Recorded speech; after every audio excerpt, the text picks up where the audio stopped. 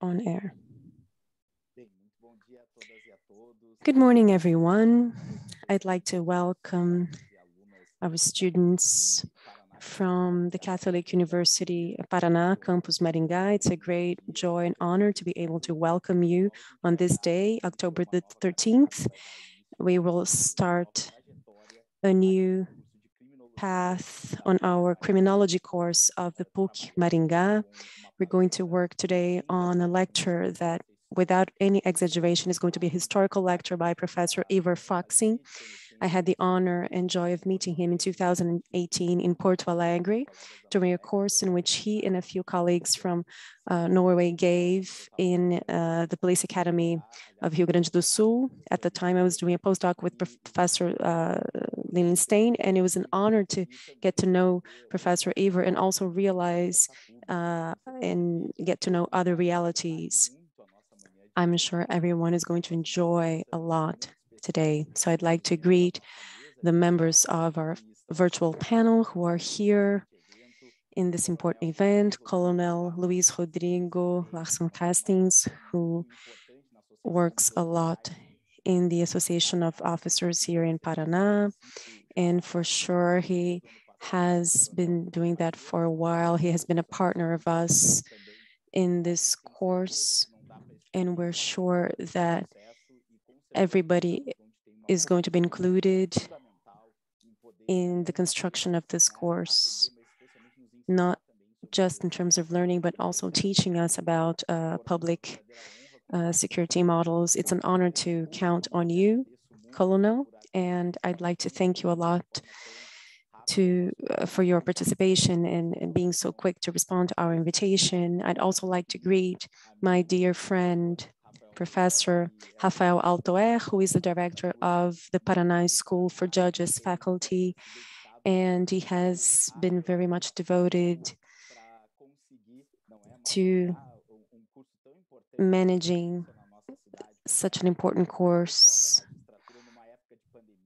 in these times of a pandemic, very challenging times for all of us. So, Rafael, I have no words to thank you for your partnership. And Rafael is a reference in the criminal arena here in Brazil. And everybody who talks about criminal investigations in Brazil needs to read him. I'd also like to greet my dear friend, Everton Caldeira, who is once again working with us, representing the Bar Association of Maringá. I'd also like to greet him. On behalf of Professor Cláudia Pirajá, Dr. Everton is one of the most famous criminal attorneys that we have here in the metropolitan area of Maringá. He's also the coordinator of the Criminal Advocacy Commission, who's very much active in our Bar Association of Maringá. And Dr. Everton would also like to thank you very much for your possibility of being here with us today. I also need to say, last but not least, the presence of our dear Professor Ivar Fahsing. I apologize for any delays in communication, but it's a historical moment for us, Professor Ivar, to be here in the Catholic University of Paraná, to welcome him. And I'm sure I'm going to learn a lot from you, especially about the model of a country that is so inspiring, like Norway. A great deal of my theoretical reference in terms of criminology comes from Norway. And Professor Matisse and Professor Luis Kriesen, I had the honor to translate Limits of Pain, the work by Professor Luis Kriesen in 2016. And it was one of the books that changed my life. I can say that it's before and after. In terms of perspective for the criminology, and Professor Luis Kriesen, in his infinite generosity, gave me this honor of translating his work and one of his most important books for me, in my view, into Portuguese. So please be sure that today, Professor, it's a historical day, not only for people who are watching us, but also for this humble professor speaking to you right now, because we're sure that this tradition of Norway is a tradition that needs to be studied, needs to be analyzed, needs to be looked at with a lot of care. Of course, always considering the different contexts of Brazil and Norway, but we can always learn from experiences from abroad and know that we can incorporate things into our reality. So Professor Ivar, welcome once again, and thank you very much for your availability, for your generosity of being here with us. And to the audience, well, I can just tell you, enjoy. It's a historical moment, it's a very important moment. I'm sure that you're going to enjoy. Professor Ivar, without any further ado, I'm going to pass the floor to you, and then our colleagues, both Colonel and Professor Everton and Professor Rafael, you can also have a little time to ask questions at the end of Dr. Ivar's lecture, and also the audience will also be able to ask questions in the end. So Professor Ivar, once again, thank you very much, and you have the floor now.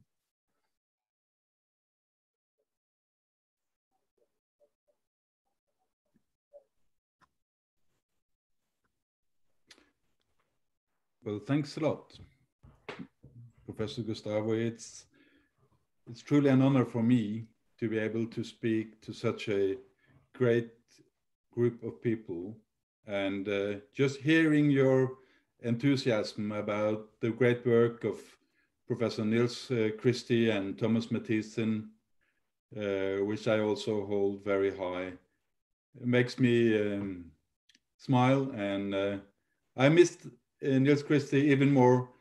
As I'm sure you know, he passed away a couple of years ago. He was very fit, but he had a bike accident and died on his way to work. He worked all his life and made so much great changes in the Norwegian culture, and I'm glad to hear that he also have had an impact outside of the Norwegian territory. Can you see my presentation now? The making of an expert detective. Good.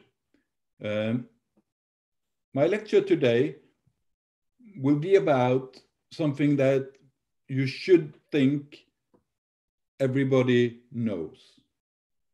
Thinking and deciding in criminal investigations. How do you think when you do criminal investigations? And how do you make up your mind? How do you decide when you go along and when you conclude? Criminal investigation is probably one of the most popular things you see, both in books and TV series. I guess all of us have some kind of favorite fictional detective series. There are ladies, there are men, they are young, they are macho, they are wise or old. They come in many characters. But when you think about it, how does a good detective think? Is that clear to you? Well, I can tell you it was not clear to me when I started to go into this field of research. Before I go further, I will just pass a quick presentation about myself. Let me see here. I'm still a serving police officer. I think that is important. If you want to do research on any topic, especially this, you need to have it also in your fingers. It's like, imagine if you want to do research on medicine or brain surgery. It would be really strange if you never did medicine or never did brain surgery. So I try to stay active in criminal investigations alongside being a researcher and trying to understand and describe this profession and hopefully also develop it. I have been lucky enough to do a master in forensic and legal psychology in England, and my PhD in investigative psychology and decision making I did in Sweden, in University of Gothenburg, with a great team there, headed by Professor Per-Anders Granhag and Carl Ask. I've also contributed to a number of books. So if you Google my name, you will hopefully find quite a lot of material written in English, both in articles and book chapters and books that hopefully can be inspiring. And some of them are about what we will talk around today.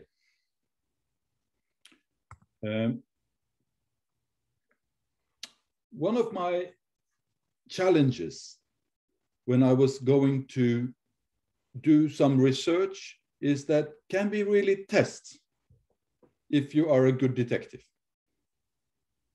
You know, let's say you want to recruit someone. Of course, you would like to find out, is this a good candidate or is it not so good candidate? How will you test that? Is it by looking at his grades from the high school, or is it by talking to him or her? At least I can tell you, in my country, Norway, we didn't have such a test. If you were good enough for becoming a police officer and had an interest for criminal investigation, that was all you needed to have. And if you wanted to get a promotion, it was necessary that you kept your boss happy. But there were no tests, no objective way of saying that according to this test, Ivar is a good detective, but you can be better in this and these areas. I'm quite sure that in Brazil and other countries, there are no tests, at least that I have not heard about, that can test this. So this was one of my goals when I started my research, to see, is it possible to compare and test detectives, how they think, not only in Norway, but also if you compare a detective in Norway to someone in another country. So you can have a world championship of how to think like a detective. It's an ambitious plan, but I thought it could be possible.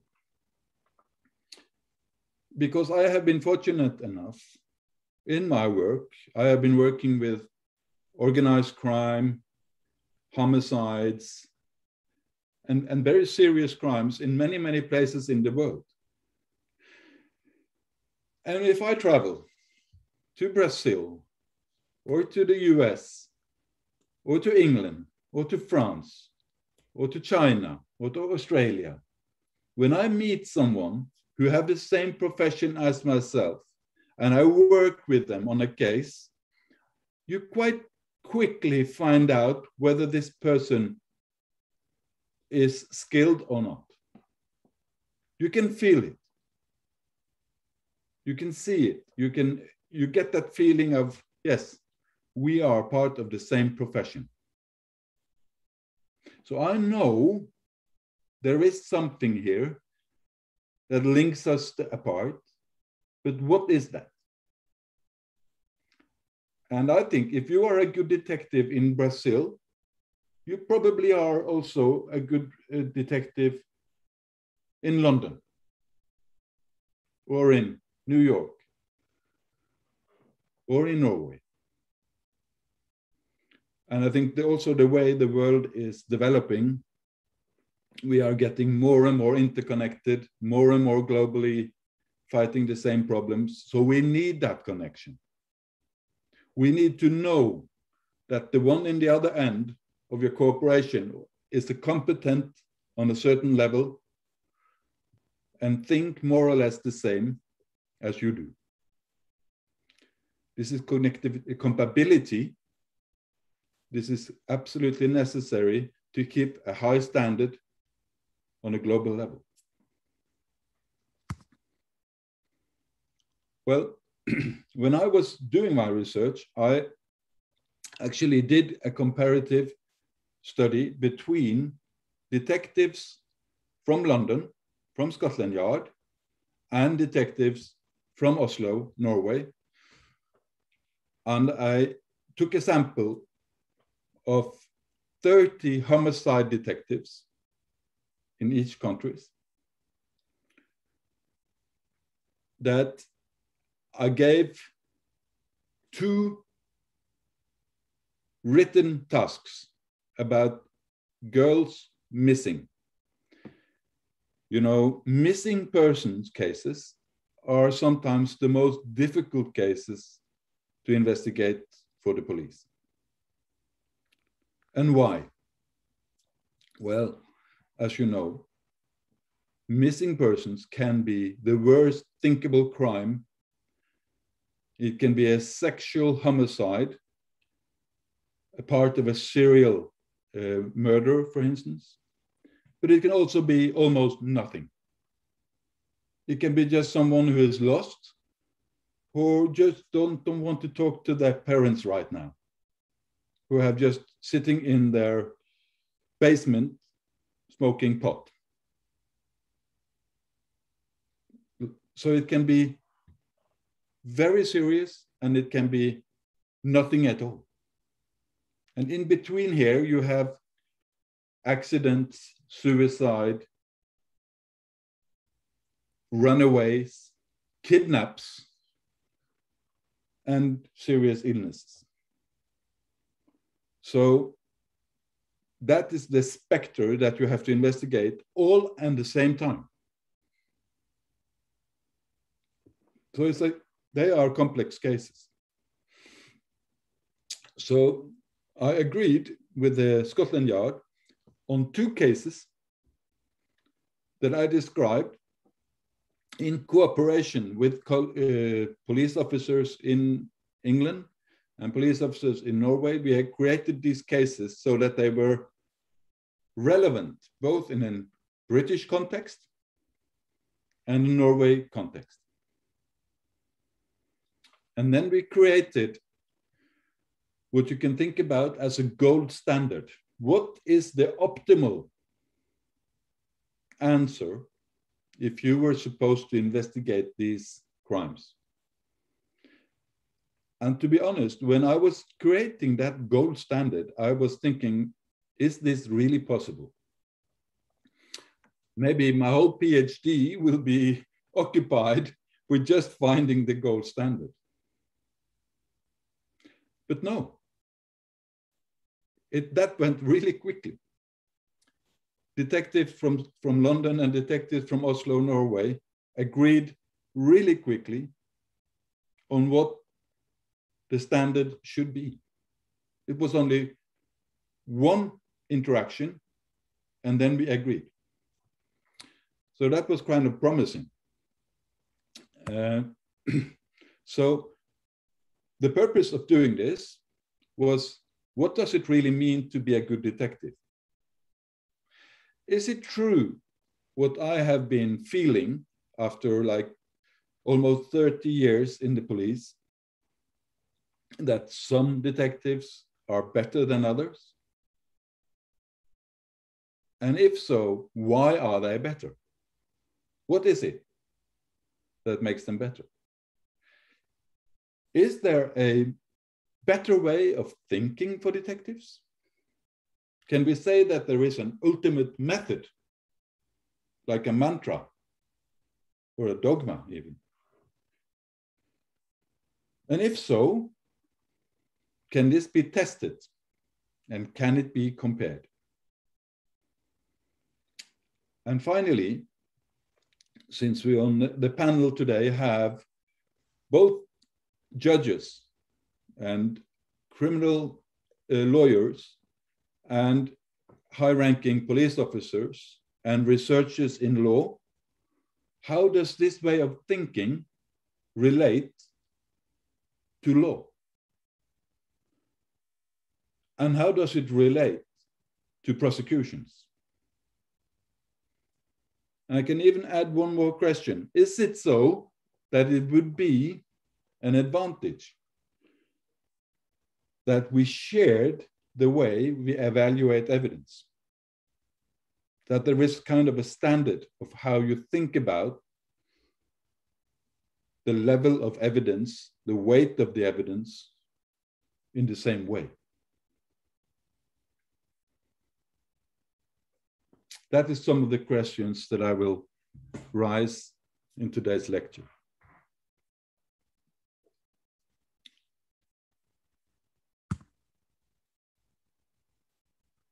I will go straight to the results of my research.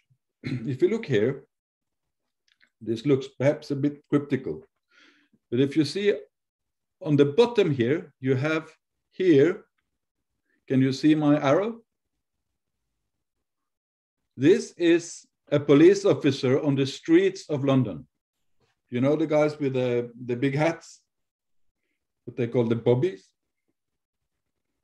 So he is not a detective, but he has been working there for maximum 2 or 3 years. On my test, they scored down here.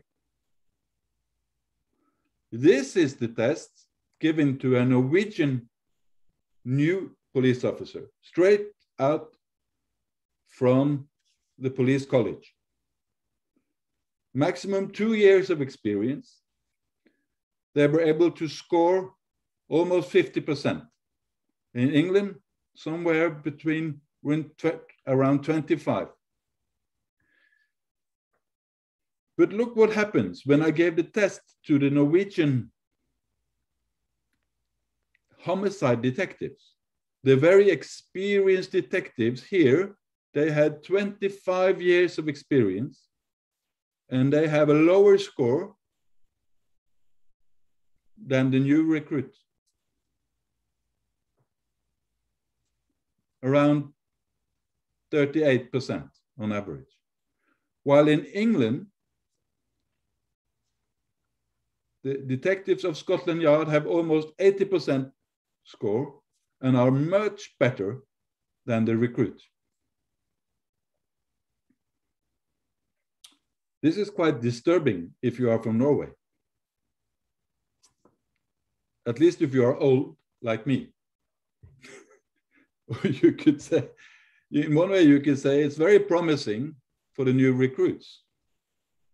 But it's not very optimistic when you look about how the detectives that work with homicides do it. And how can this be, this is exactly what I was expecting, or I should be honest, I would not expect that the experts were poorer than the novices, but I expected them to be poorer than in England. I expected them to be somewhere up here.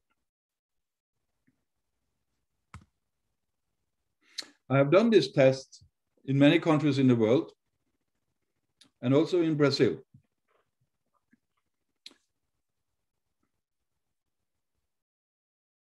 "27", that is the experienced detectives from, what you call it, Policía Federal? Something like that? In Sao Paulo. About one group around a size like 40 maybe. So you see they are, the red bars here are expert detectives, meaning that they have an experience that are more than 10 years as a detective. Norway scored 41, Brazil scored 27, Indonesia 22. In England, 78.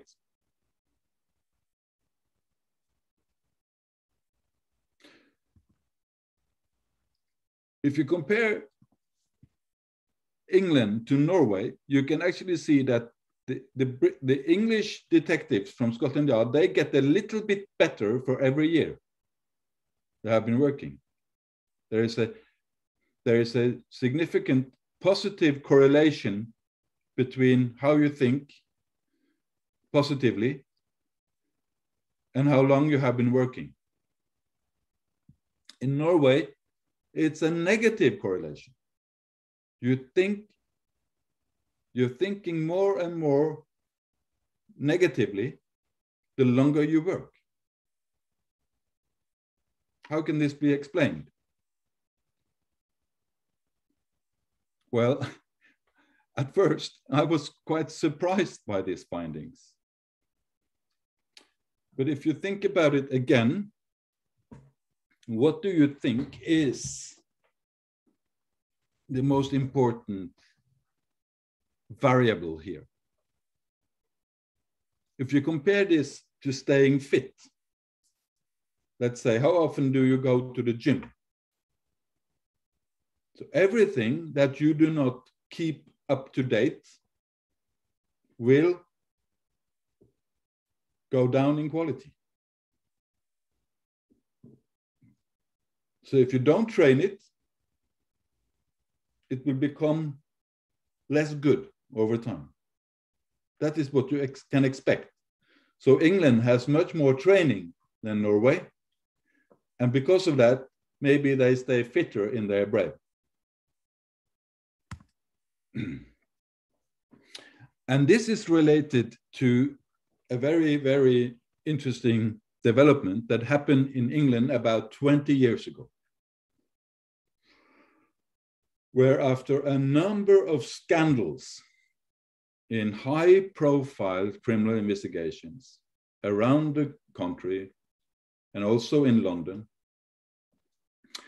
they realized that our police are not good enough.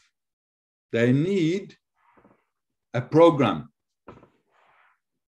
for how to change the way they think about the evidence and to improve the way they do criminal investigation.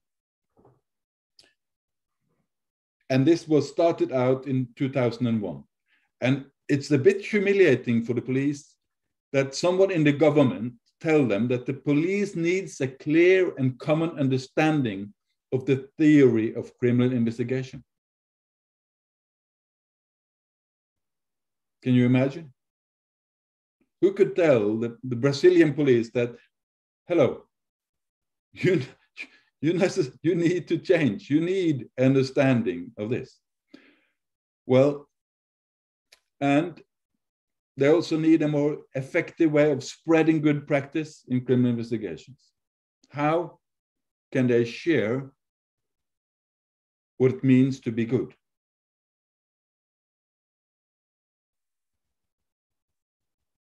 I think that if someone told the Norwegian police this 20 years ago, it will be a lot of noise.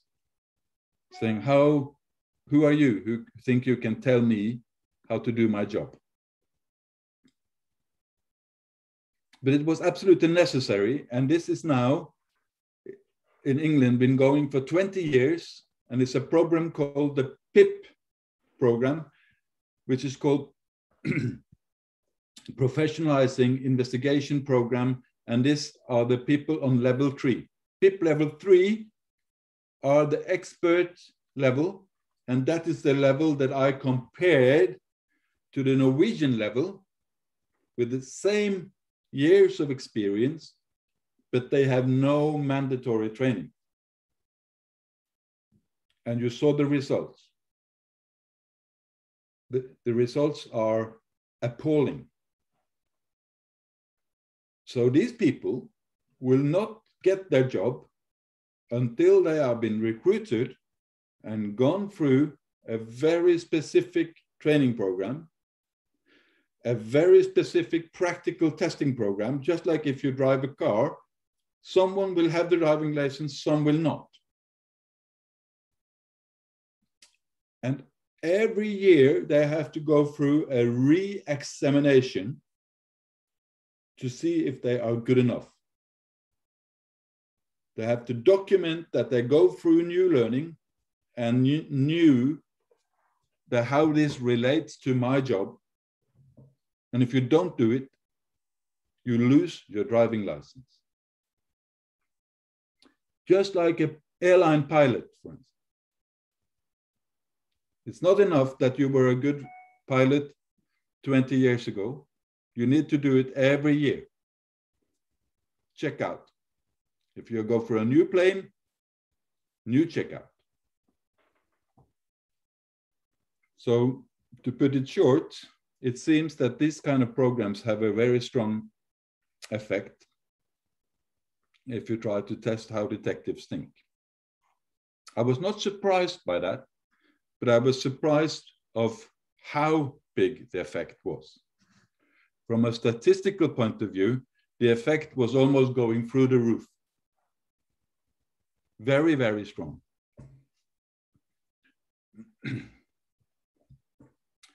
So it probably means that you have a method. You have a way of thinking. And I know we have a panel with us today of very high-level lawyers, but also we have an audience here of people who probably have some background from law, also have an interest for law, for criminal investigation. Can you tell me if you have an idea about what a good method is in law? Is there a way of thinking about evidence, about how to prove anything that you know and can summarize relatively shortly?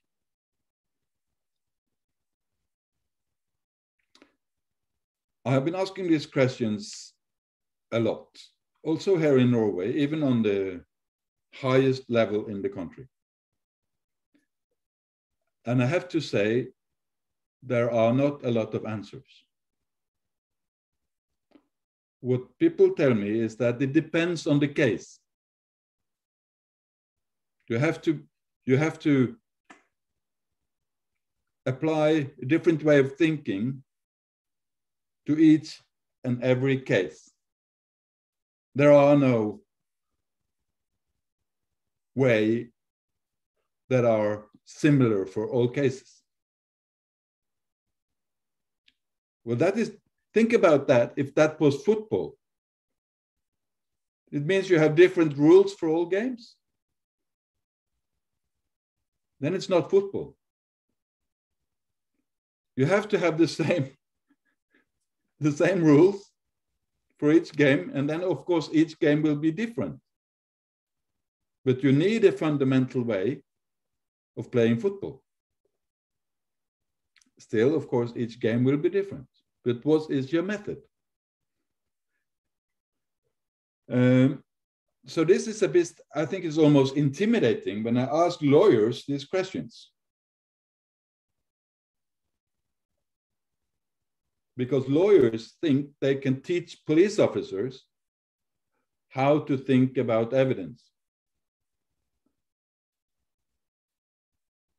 And I'm not saying that lawyers cannot think about evidence, but I'm just asking, what is the method?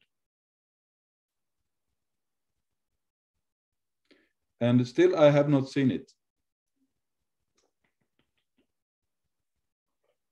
There are, however, some very few professors who have expressed an idea about how to think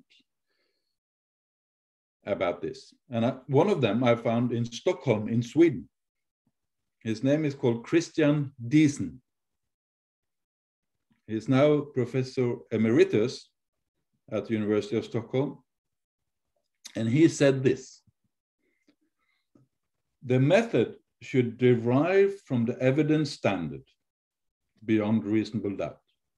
You know, in criminal cases, that is what you need to be above if you want to have a conviction.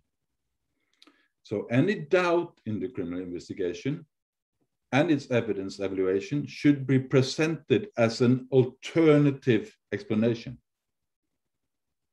So what is the alternative hypothesis? Okay, if the guy is not guilty, what is it in the case that can make him innocent? Can the evidence be understood in an alternative way? If one such hypothesis is presented,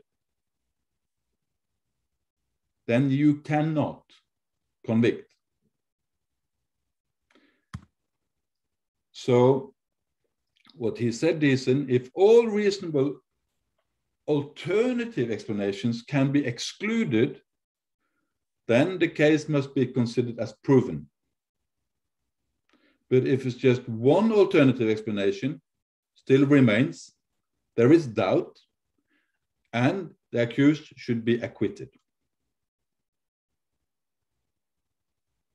I hope all lawyers agree in this. And this is also very much, I think, the role of the defense lawyer, is to make sure that there are no remaining explanation that can help his client when it comes to evidence. Of course, there are other things when it comes to, you know, mental state and stuff like that, that can acquit you, but this is about how to understand the evidence in the case, which is about a little bit different. So this is a method which I think probably could be used on all levels in the investigation, from the first police officer to the last judge, and including all the prosecutors.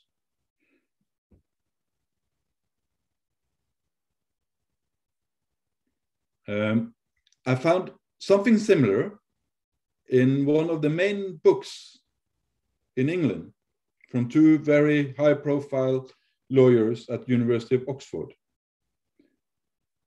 Is saying this: the fact finder have to follow a mental procedure of progressive elimination of explanations consistent with innocence.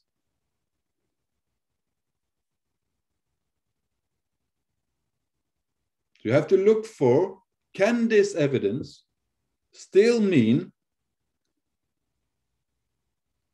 that you did not do it, but it looks like you do it, but it is actually different? And can this be ruled out?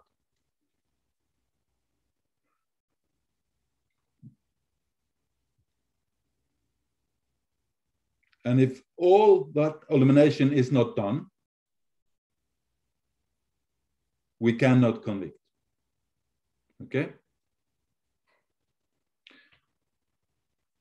Hopefully this is clear, but I can tell you,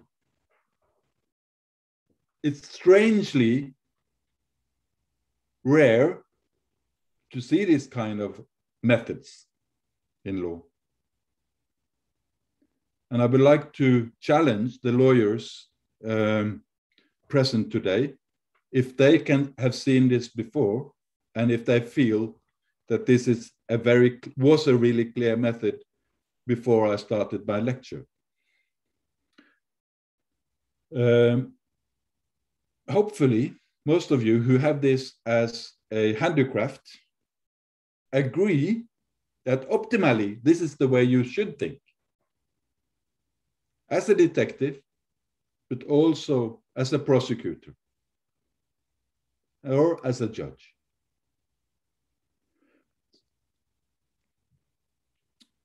This is, of course, the theory. But think about this guy. You see on the left here, we have a profile picture of a guy called Sherlock Holmes. Sherlock Holmes, I'm sure you have heard about him. He is the most famous fictional detective in the world, based on novels written around 1890 and until 1990, something like that. 1880, 1891, 1892, 3, 4, 5, by the famous author Sir Arthur Conan Doyle. Sir Arthur Conan Doyle was not a lawyer. Do you know his profession? He was a medical doctor. And think about it, this way of thinking that I have been through is also very much true for medicine.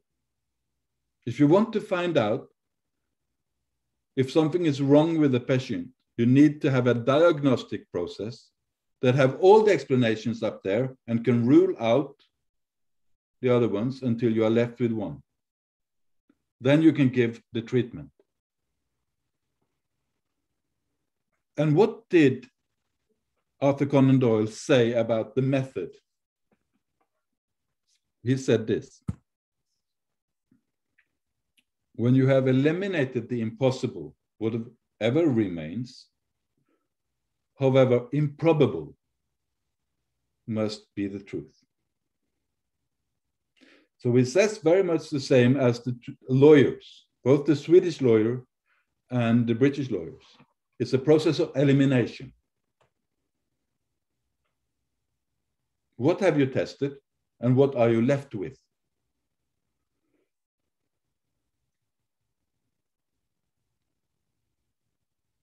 And I think it's quite interesting that this phrase here has been around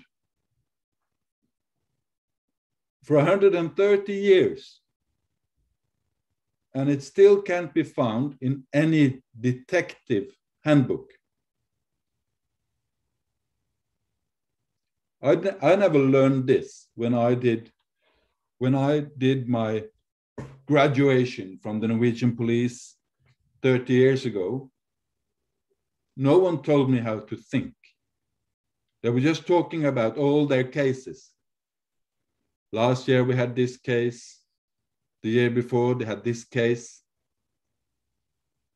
And that's what detectives do. When they come and teach you how to think, they talk about the case they once had on their own. There is no method, there is just a lot of cases. And I'm not saying that these cases are not important, because they are. The cases can learn you a lot. But it will learn you more if they were put into a method. How can they explain a method? So I'm a bit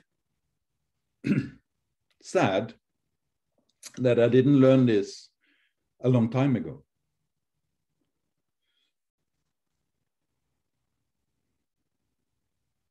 Most importantly, since you also mentioned then in the beginning here, Professor Gustavo, about the Norwegian criminology professor Nils Christie. He had a big heart for the victims of crime,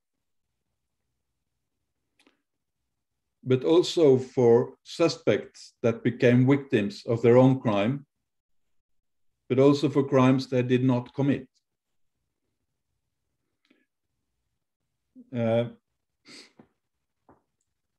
He asked fundamental questions about how we govern our criminal justice systems.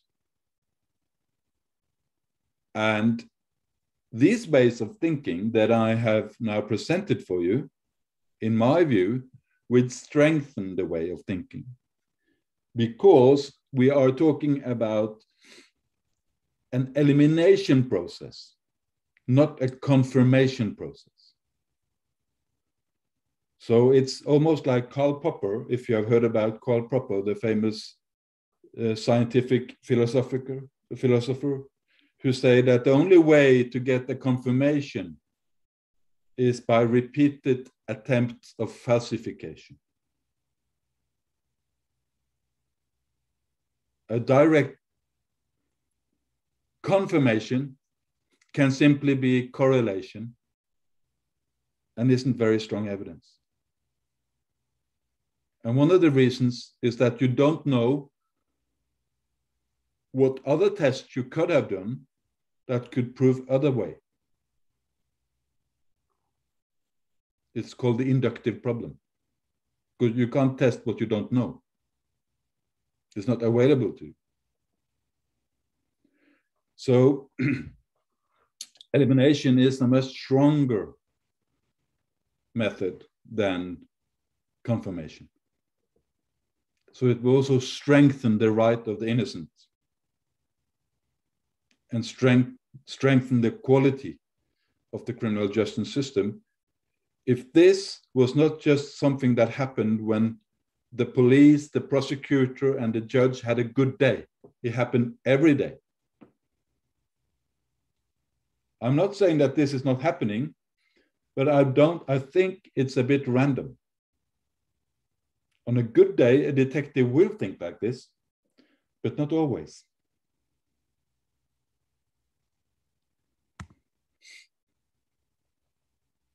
So objectivity, that is something most police officers hope that comes with the badge, with the responsibility and the training. Well, of course it doesn't. We are still just human beings with a lot of very biased way of thinking.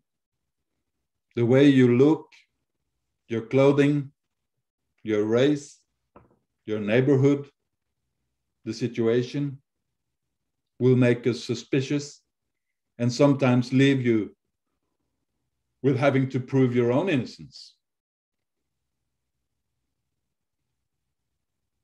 And they will not take you serious because they think from the outset that you are guilty, just by your looks. That's the way we people think. We are very quick to make judgments. And if we first have made one, it's really hard to let it go. And even harder if you already have arrested someone or already have told the police, told the media that I think we have a suspect. Then you will have a strong tendency. And it's not because you're a bad person. It's just because you are a human being. You will have a strong tendency to support your first idea. So we have to rethink this, that police officers are no better thinkers than any other. We are simply humans who need a method and need someone to correct that method. Normally that is your boss, and he will help you. And sometimes it's the lawyer, the defense lawyer, and sometimes, finally, it is the judge who simply tells you if he thinks you are correct or not, if he agrees or not. So we have systems here to help you keep this objectivity, and that is the system. But we have to understand that this is not something that some of us are born with. It's not something that comes with the uniform. The uniform can even make it worse. So it is the sum of your knowledge and how this knowledge is put into an awareness when you come into a system, in a situation. And you have to have the skills to do it in that difficult situation. And to help you with that, you need a method. And to do that method, you need a tool. And on top of that, you need a system that put all this into the right places at the right time and keeps it going and developing. And the basic one is on individual. The knowledge is inside your head. And the highest here, the systems are on a systemic level. So the systemic level should make sure that all the other things here are in place and that they work in harmony. And this is what I think I found when I compared England with Norway in my research. They have a much better systemic level that was able to drip down and was testable on the individual level. They had the product was to be found on each and every officer. And it was a stable, high quality in the way they were thinking. Because they have all this. They have a system, they have tools, they have methods, they have skills and awareness and knowledge. And without any of them, you will have a problem.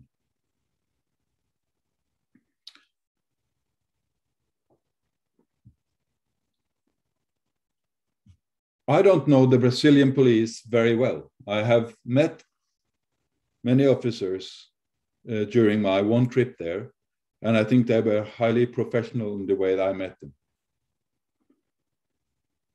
I instantly feel that these were people who were honestly trying to do the best possible job.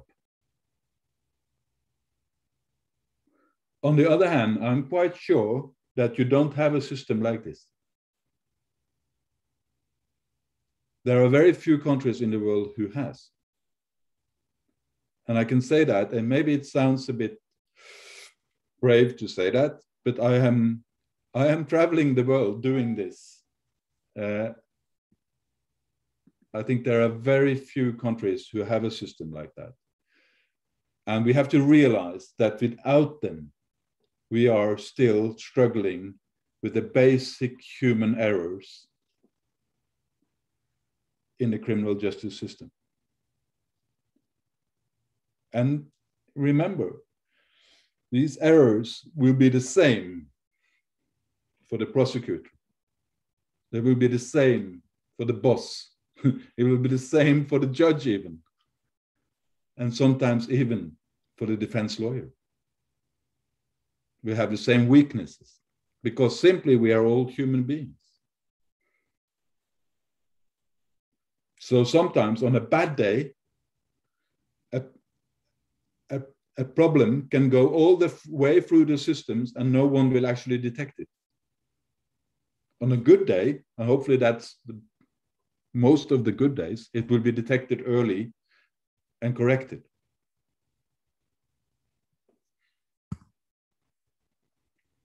So what we did in Norway, I was thinking, there is no model for how to think.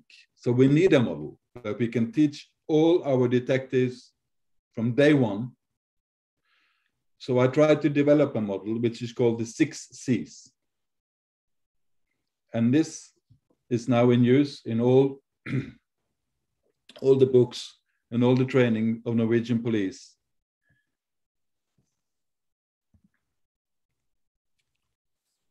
And it kind of takes you through a process of thinking that is in line with the very wise words we have seen from the legal professor I just quoted about how to eliminate.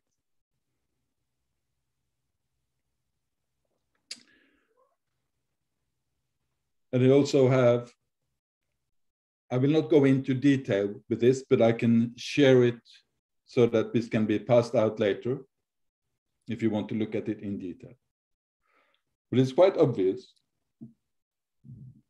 that you need a way of thinking. You cannot just expect good thinking to come by itself.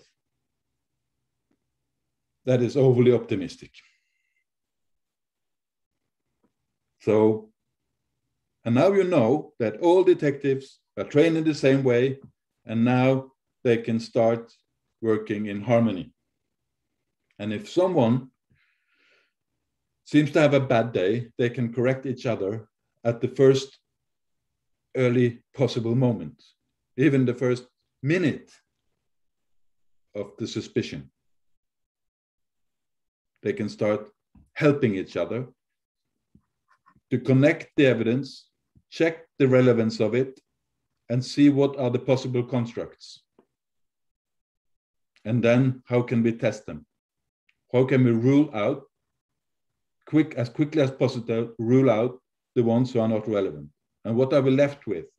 And when you are left with someone, you will go to your boss and consult him, or you will go to the prosecutor, or in the end, you will go to the judge and he will see if there is something he thought that you forgot.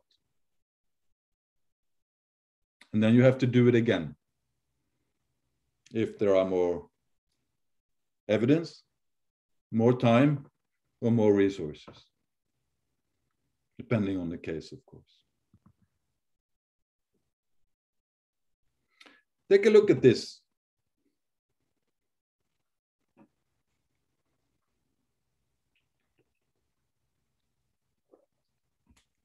Okay, you have all seen this now. I'll take it away and ask you, how many triangles did you actually see?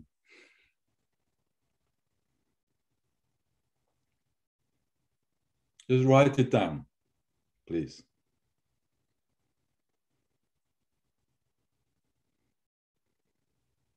Only one number. If you have several ideas, you can write down all of them.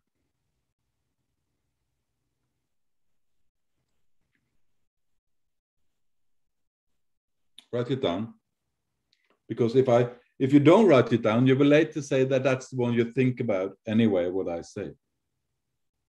That's also the way human memory and mind works. We want to be right all the time, although we know we are not. Well, if you have written it down, I can ask you what it was. But since we don't have interaction that closely here now, I will just tell you that typically people say 3 or 6. Or sometimes they say 9 or even 12. And some say, I don't know, which is not a bad answer. Probably the best if that's the fact. And some say there were no triangles there at all.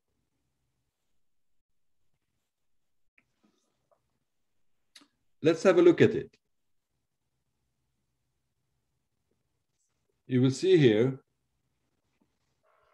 in retrospect, there are no triangles here. There are 3 incomplete circles. It's like a cake that someone has been taking one slice of. And then you have 3 incomplete triangles.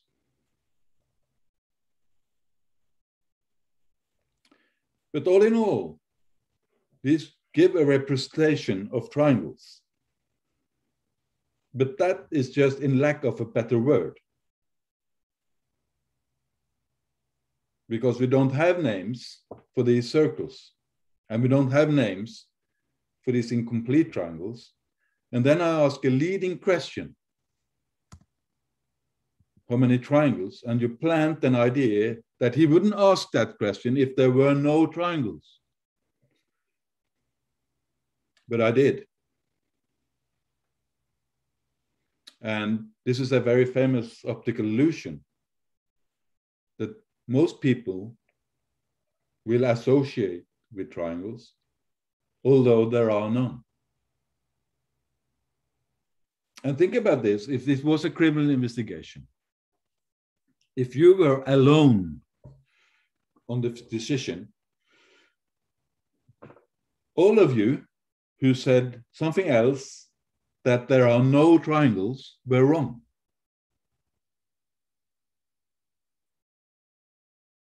And if you then made an arrest, you would have a strong, and you were leading this investigation, you would have a strong tendency to be sure. And you cannot go back because you cannot really see again what really happened. If you could that, it would be a really nice and easy job to be a police officer or to be a judge. What really happened is gone. It can never be reconstructed. So you will not be able to see the true picture one more time. It's just your idea about it that is alive. So wouldn't it be obvious that you should write down all the possible answers? So then you ask the rest of your team, what did you see? Well, I saw 3 triangles here, and I saw 9. I saw none. Or I saw 12. Okay, write them down, all of them. Then you have your hypothesis, and now you start to test them. That's the point of an investigation. Not to have confirming from the beginning what your suspicion was. It's in the name, investigate. Now you have to start the critical thinking, not just confirm your first idea. So hopefully you agree it will be a better start if you have all these alternatives in the outset, and now we see, can we eliminate some of them, and what are we left with? That's how Norwegian detectives work today. They have shared knowledge and shared methods, just like you would in mathematics. If you want to solve this equation, you need a method. You cannot just do it. You need a way of thinking that will help you towards the right answer. You can't just leave it up to anybody. You have to have an agreed understanding of how to find the right answer. And if you don't know it, you will have a hard time. I will promote the same way of thinking in criminal law. And then you need a method. That is cross-checking. And the cross-checking is summarized here. Here you have all the different ways of thinking. What can this be? Triangle, 3 triangles, 6 triangles, 12, 0, or whatever. So either in a missing person case, either it can be a murder, it can be a kidnap, it can be an accident, sudden illness, suicide, or runaway. If a girl is missing, it can't be anything more. These are all the possible alternatives. There are no others. Of course, there are many ways of doing a murder, and there are many ways of doing a kidnap, and there are many ways of having an accident. But in general, these are the alternatives. So now you just have to dig out the evidence and see whether they are confirming and give them a green box, or if they are disconfirming by giving them a red box, or somewhere in between. You cannot say yellow. Strong evidence can have a strongly green color, and weak evidence not so strong. So you can be sure that each detective will think like this about some evidence in the case, but it's not written down. How can he transfer this to his boss? or to the prosecutor how you were thinking. But you can be sure that these ideas about the evidence, they come like this. And that's what forms your suspicion. So why not write it down so that it's clear? What did you test? What was your evidence? And how did you evaluate the evidence? We do this all the time. And it goes quick.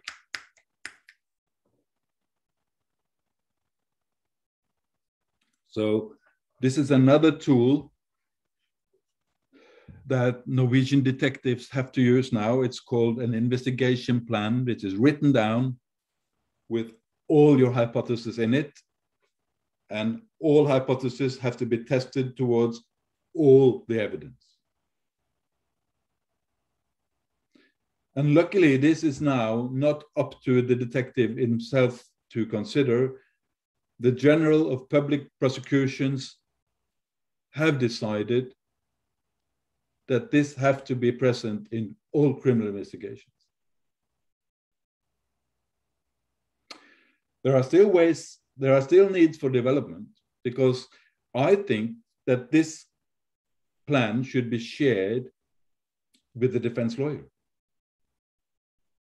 It's still not, it's still just a police document.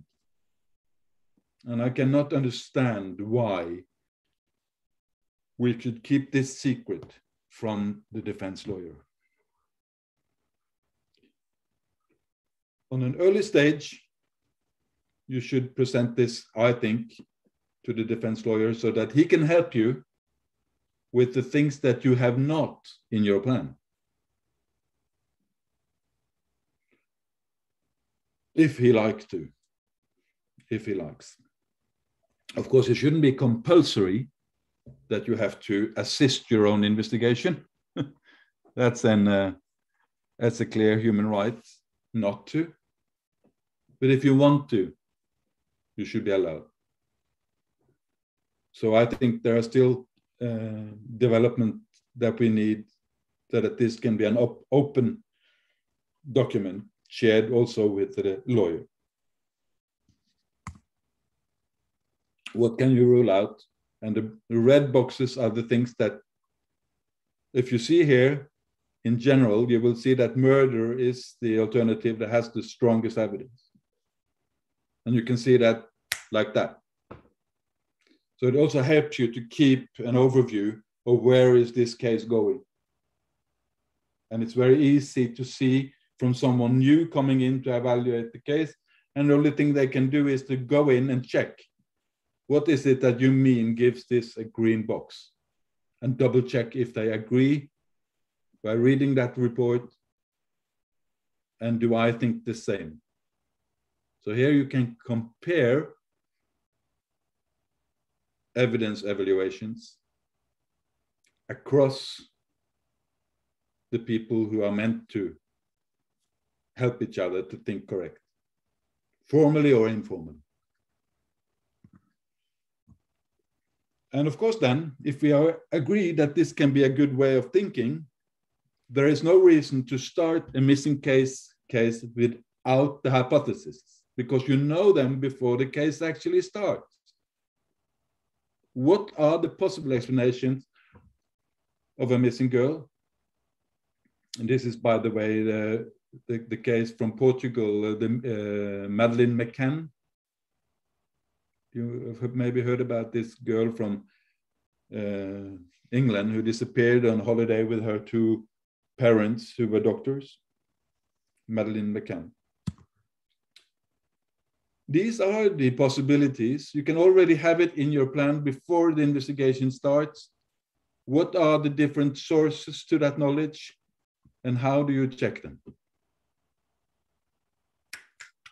You can have it ready as a standard operational procedure. For every different case, you will have different hypotheses, and these hypotheses can actually be identified before the suspicion comes. We can give you a very different structure for how to start, and you can much quicker go in and get that evidence and start evaluating it.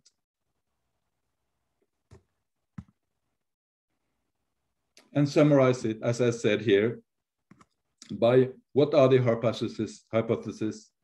What is it that you need to test it? What are the ways you will test it?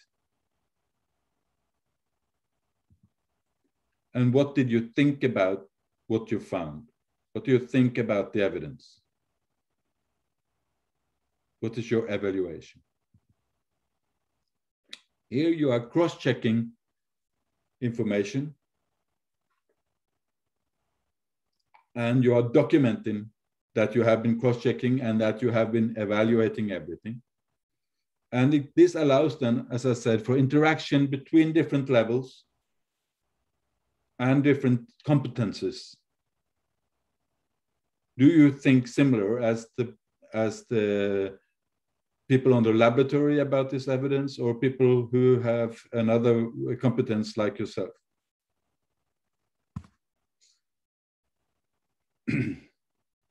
Having said that, you also need systems that keeps all this information in place for you.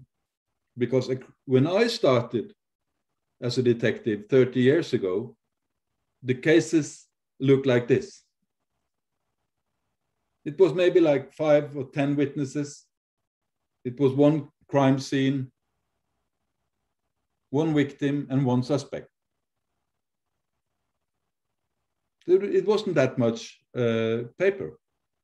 Today, you know, a case can be several gigabytes or tenth of gigabytes because you have so much more information. So there are so much more that you need to test. So you need systems that can help you keep all this information and show that you actually have been testing it against all these different explanations.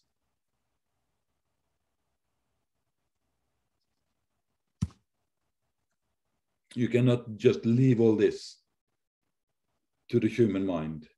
It's too much information in a modern case for doing that. And you just cannot also push it into some kind of archive. You need to push it inside a matrix. What did you test against what explanation? And what is your evaluation of it? Afterwards, we can flip these systems into how can we build these skills? Because if you remember where I started my lecture, saying, how do we know you are good? Well, you cannot be good if you have never done it before. So you need, like the airline pilots, you need simulation. So these ways of thinking put into a matrix can be, if you flip it into a simulator, these can help you to have detective simulators that you go into almost a 3D environment. And you can teach detectives how to think even before they become a detective. Just like we do with airplane pilots. I have to say, we don't do this in Norway. We don't have these simulators. And I think it's a bit unethical that we actually train our police officers on people. We train them on our own citizens. And we know they don't have the experience. You wouldn't train an airline pilot like that. You will know that he is capable before he actually has got his plane full of passengers.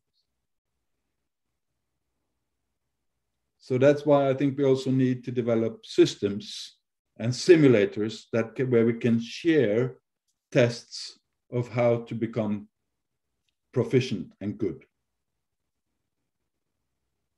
But with the systems I've already gone through, I think that is possible,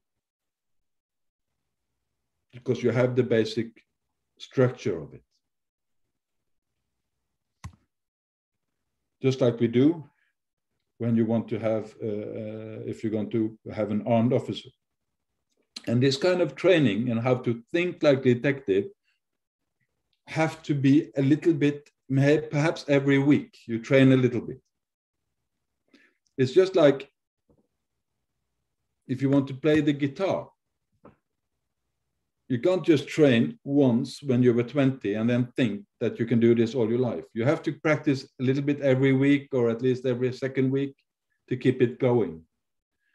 And if you want to be a very, very good guitar player, you have to train more and regularly to stay on top. And this is the change I think we need within the detective community around the world, that if you don't practice, well, how can you be good? So this is an old saying, I think, from ancient Greece: you do not rise to the occasion, but you will sink to your level of training if you meet a difficult case. So my question is, how do you train to become a good detective? And by that, guys, I thank you for your attention and ask if there are any questions. And I say thanks for listening.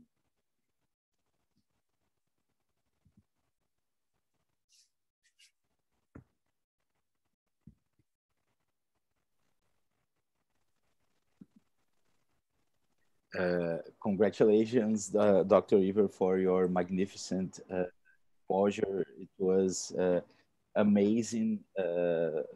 I'm sure all of our students really appreciate it. They are saying it through the online transmission at the YouTube page. Yes, I would like Dr. Ivar now to the audience may formulate their questions through our YouTube page, but I would like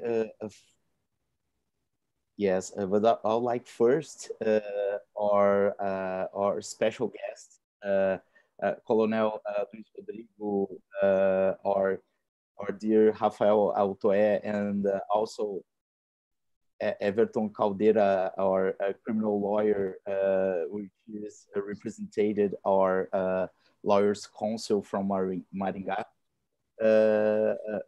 may have a short word for the lecture. I don't know if some of you, Coronel Rodrigo, Rafael, o Everton, querem dizer algumas palavras, tenham vontade. Perfeito. Eu peço licença aos demais membros da mesa. Hi.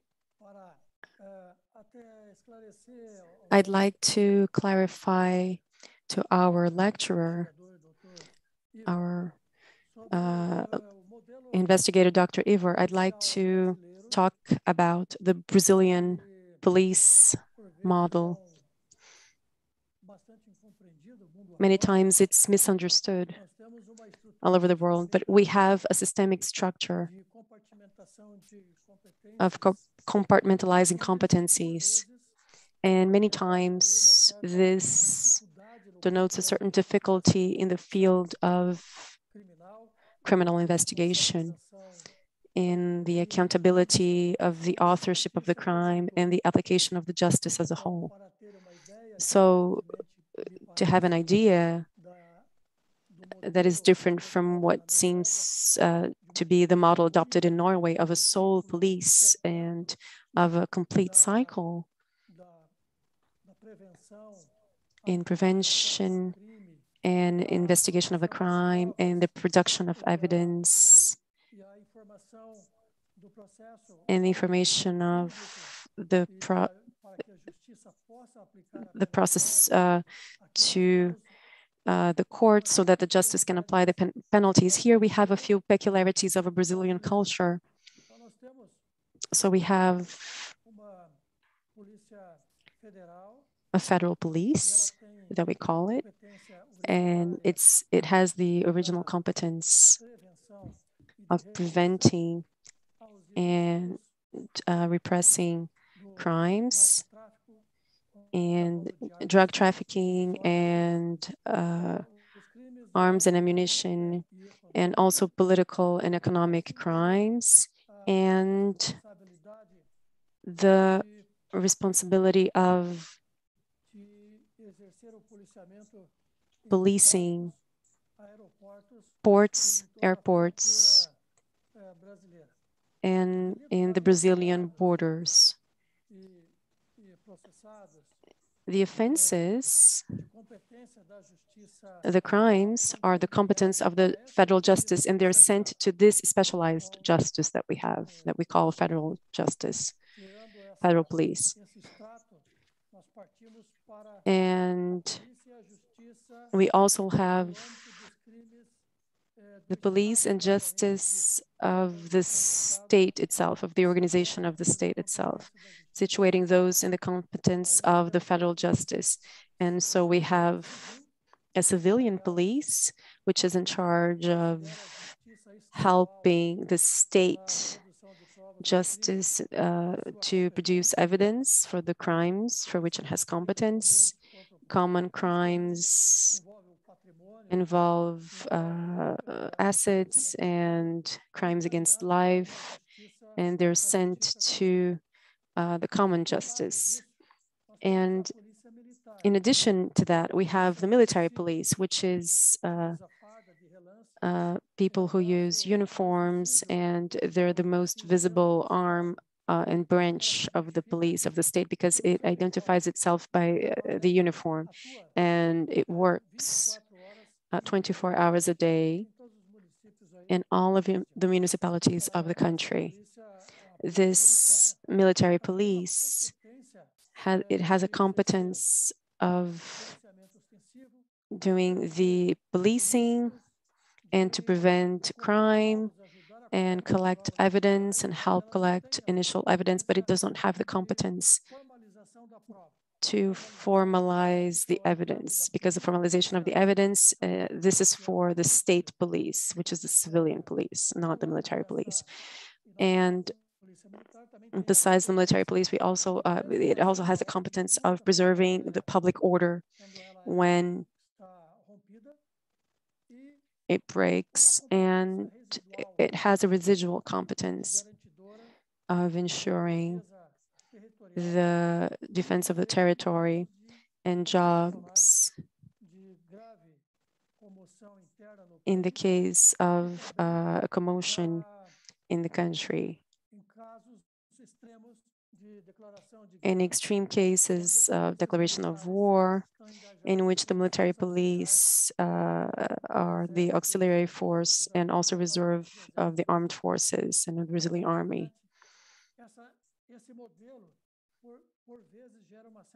So this model many times generates lack of understanding because there's a lack of a perfect integration and sharing of information. In addition to these matters and the legal structure and criminal structure and of the responsibility of a criminal justice, because it's another police that now only takes care of inmates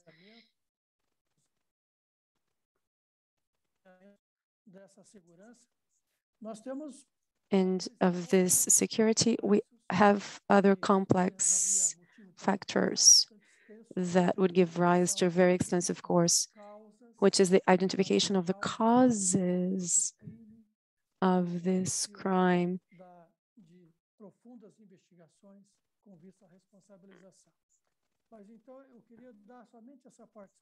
I'd just like to explain these things to our guest, to say that the Brazilian model is not typical. It's very different. It has no similarity in any other place.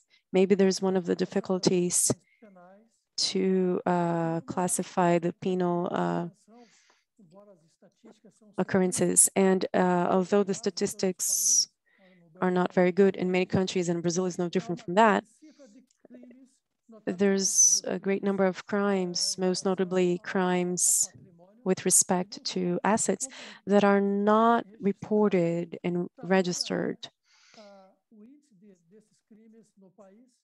because they are the number is so high in the country, and in a certain way it contributes to generate a disbelief in the system as a whole because they're not reported.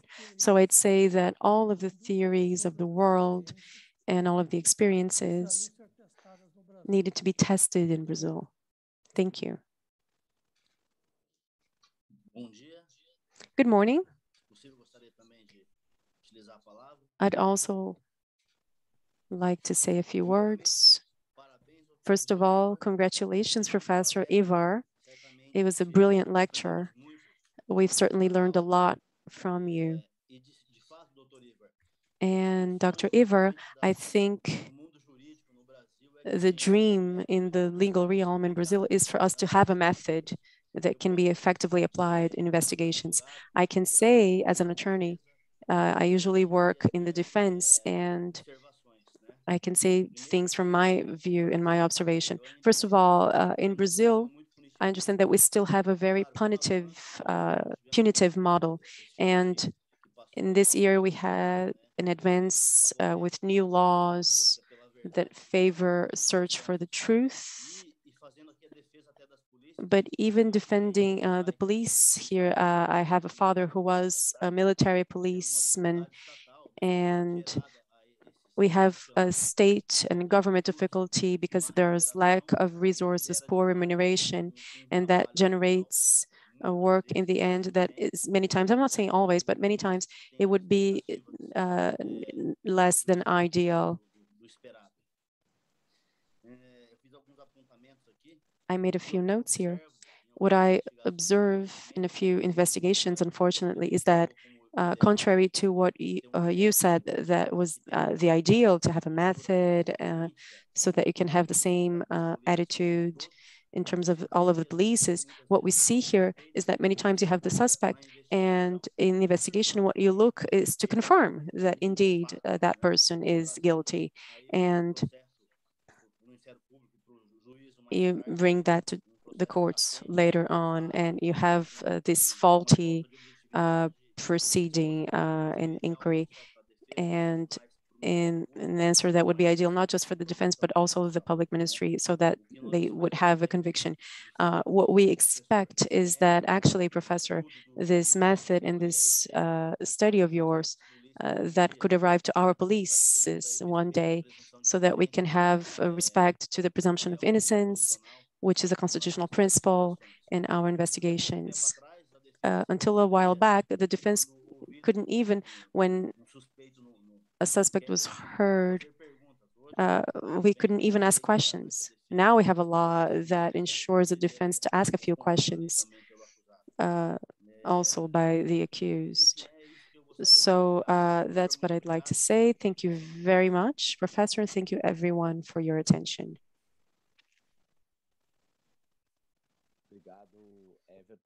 Thank you, Everton. Thank you, Colonel Luis. Dr. Rafael told me by WhatsApp that he would not like to ask questions at the time. I'd just like to thank very briefly. So I won't ask questions because we have a lot of questions and that only speaks of the wonderful lecture, and we have readings for this week. I'd just like to say thank you and to congratulate everyone involved, and the university and Gustavo and all of the collaborators who contributed to this event, and very especially to Dr. Ivar.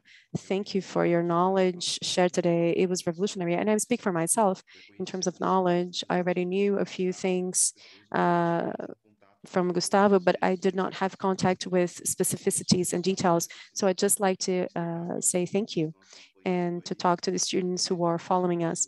that, you had a privilege to have this international event. So it's just to say thanks, really. And we still have a lot of questions to go through, so thank you.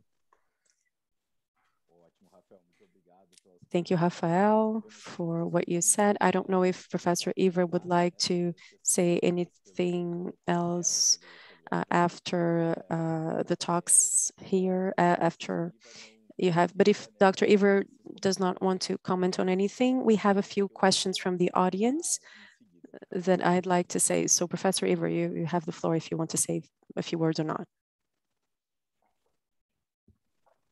Well, I just want to say that thanks for all the generous comments, and also to say that I actually do know that the Brazilian system, when it comes to how you organize this, are quite complex, and but it's not unique. It's not unique to Brazil. There are many other countries who have a similar complex structure, and typically it's the Latin-speaking countries, like you find it very much, especially there. But even more broken down the system is, and I think there are very good things about these systems. I generally think also the way that you have organized it have its benefits. But the more broken down it is, and the more specialized it is towards different responsibilities, the more important it is, I think, to have some general models and systems that runs through all this to keep it together. And I didn't have training for the military police, sadly. I hope I once can come to you and join you, and perhaps we can even make some good ideas together. I'm sure we could. But in this, for the state police, I heard a lot of frustration about the military police, because you will always point to someone else if you have a problem. So I think that level of frustration could be administered in a much more productive way if you had some shared tools that could be administered, perhaps electronically. You could have all officers today have a phone, and in that there could be a system that helps you to evaluate your evidence and show how you were thinking about it. Just almost like your car today will remind you to put on your seatbelt. This phone today can remind you to think about these steps before you finalize your report. So there are many ways that we could, so I think hopefully we can find ways to make this available. And not only in books, but interestingly, after I have done my research, these models are now to be found also in the handbook for British detectives.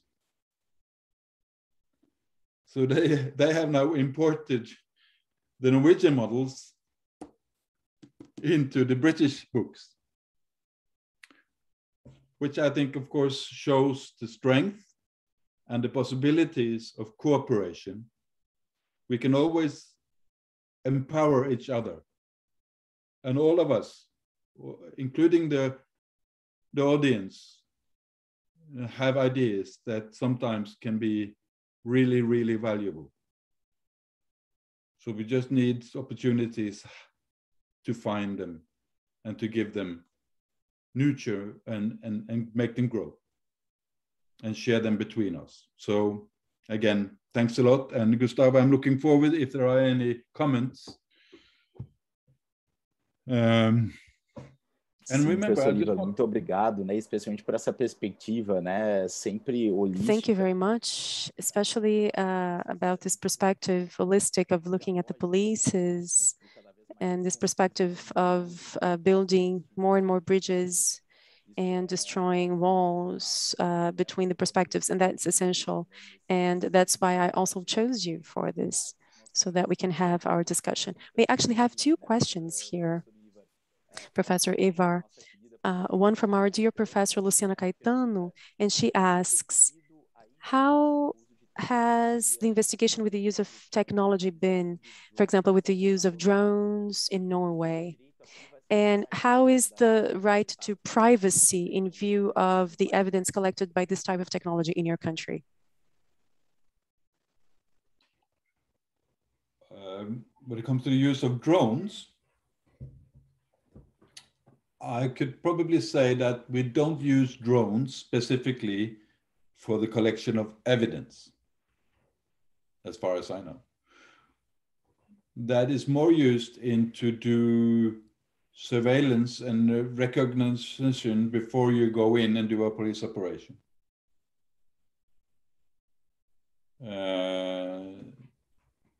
Where you need to look before you plan how to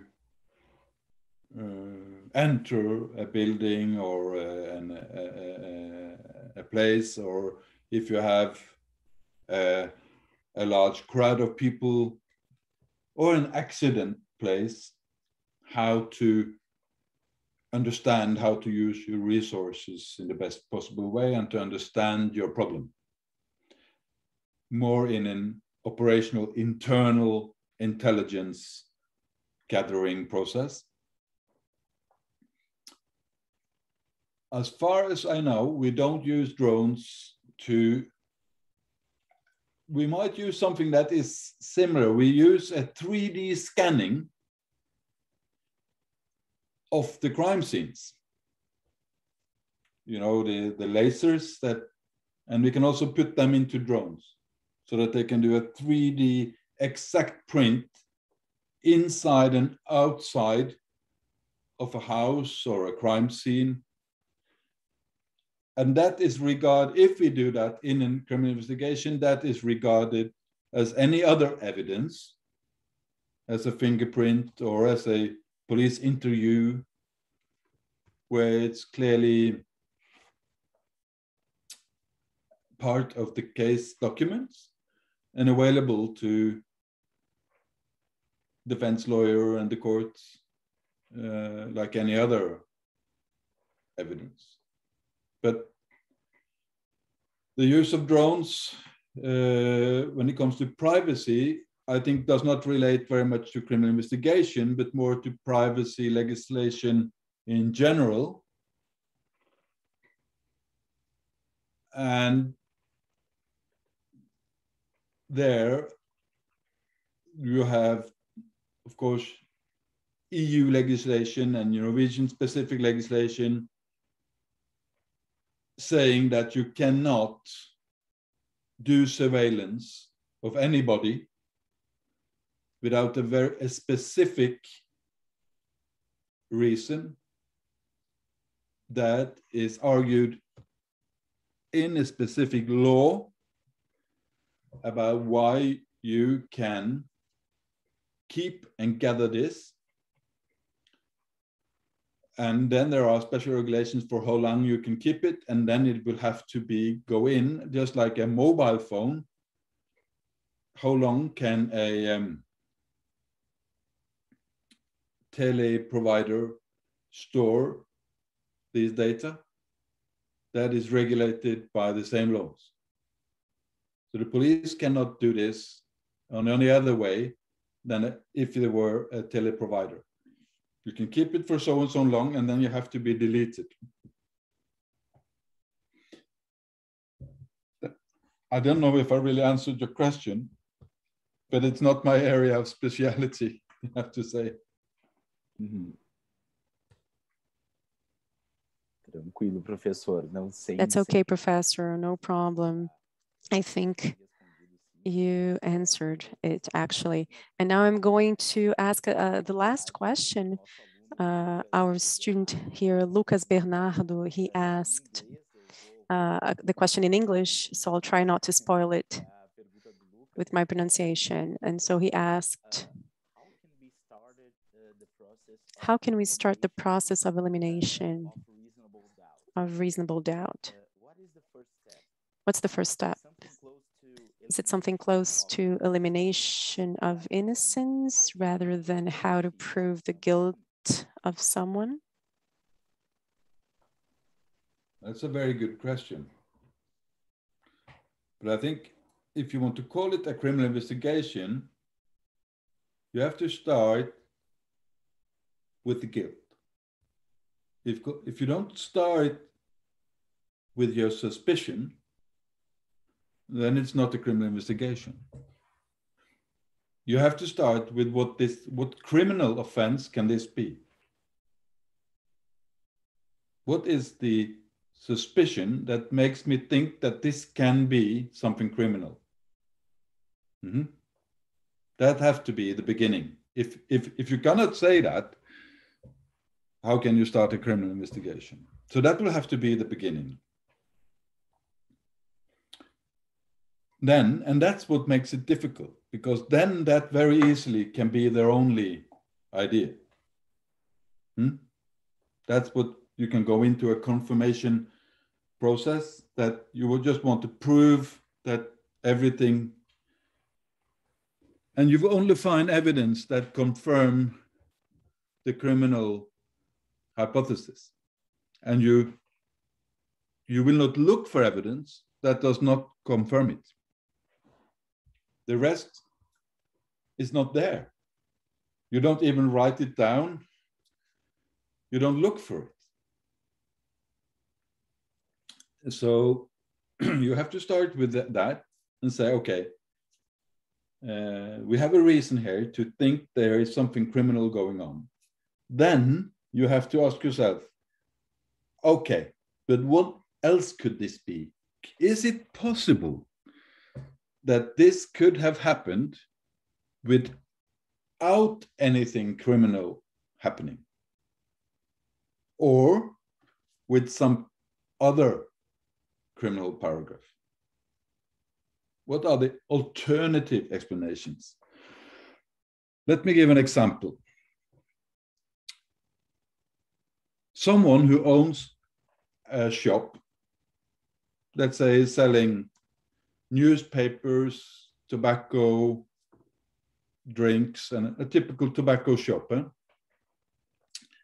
He calls the police and say, this morning I came to my shop and found that someone has broken into it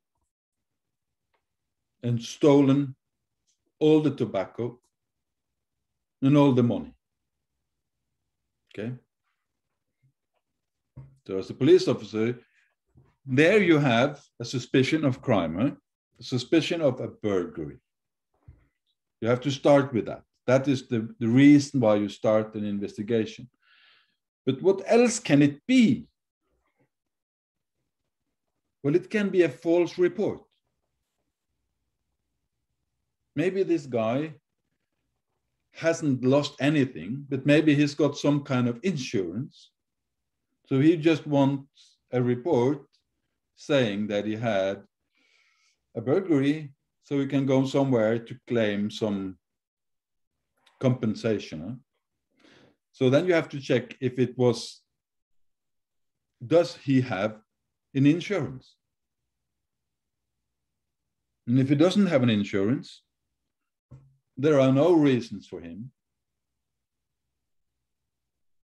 to wrongly report a burglary. So that's your second hypothesis. 1, burglary. 2, false report.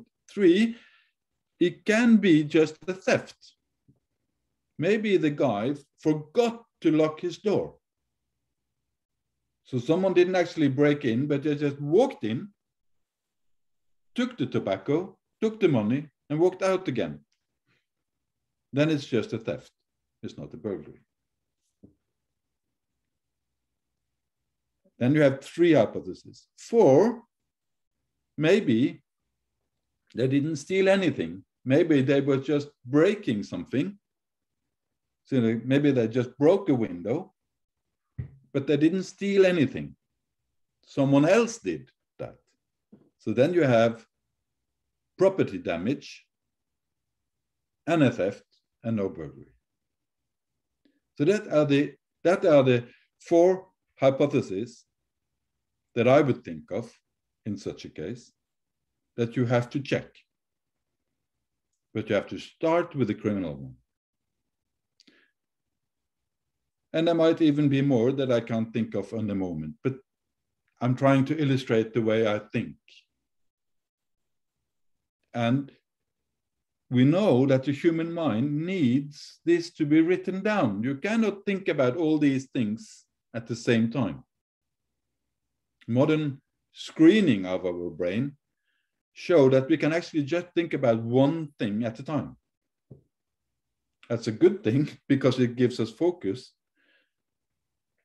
But it's also a negative thing when you are there to find out how things relate to several things. We are just not made for that.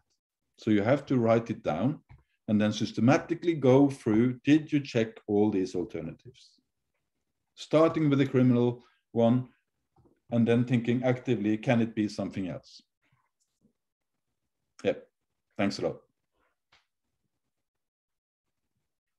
Não, eu agradeço muito, né, professor Ivar, por toda a generosidade. Thank you, Professor Ivar, for your generosity in being here with us this morning. I'd also like to thank Colonel Luis Rodrigo Lastings for his availability and coming here to enrich our debate with such an important perspective from the military police. I'd also like to thank Professor and our judge here in Maringá, Rafael Toé, a dear friend, for coming here. We also know how hard it is, especially in these times of a pandemic and small children at home. It's hard to organize ourselves to be here. And also Dr. Everton Caldeira, a great partner of our events. He's always here with us as well. I'd also like to say, Dr. Everton, that you contribute a lot to everything that we do. And finally, but not less important, I'd also like to thank our audience who's been with us all of this time. And Professor Ivar, I was checking the page on YouTube, so I was looking at 2 screens here, and we had, between the 2 live links, we had more than 150 simultaneous accesses.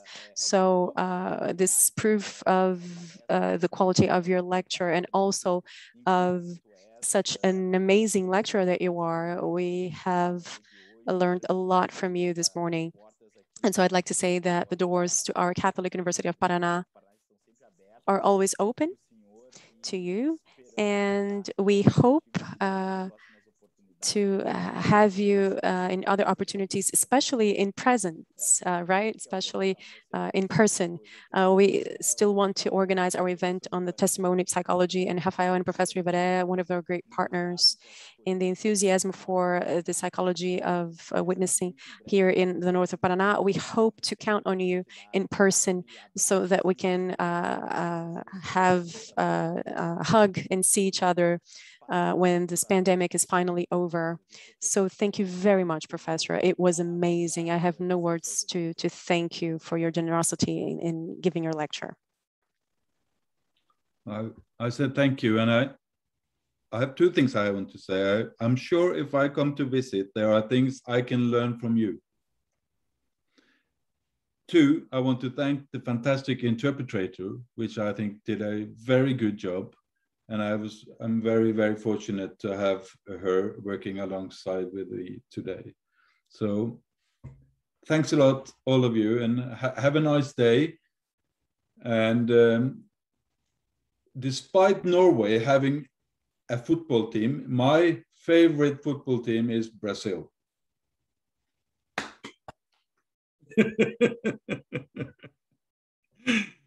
Thanks a lot, guys. Have a nice day and hope to see you soon. And thanks a lot, Gustavo, for inviting me. It means a lot. Take care. Obrigado, professor Ivar. Obrigado também a Carolina pela... Thank Dr. Ivar. Thank you, Carolina, for the wonderful translation. Impeccable, Carolina. That was amazing. We were commenting. We said that we had never seen a translation like yours in an event like this. So thank you very much, Carolina. Thank you very much for the audience, and see you soon. Thank you. Thank you. Thank you all. Thanks a lot. Thank you all of you. Thank you.